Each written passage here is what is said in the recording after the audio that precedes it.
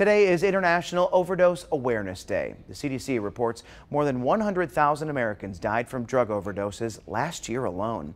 This week, the feds announced $79 million in grants to address the epidemic.